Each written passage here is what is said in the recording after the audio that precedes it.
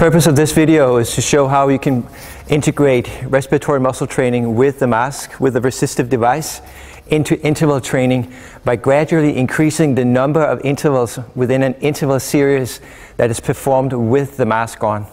I'll now show you a 20-second sprint with the mask on.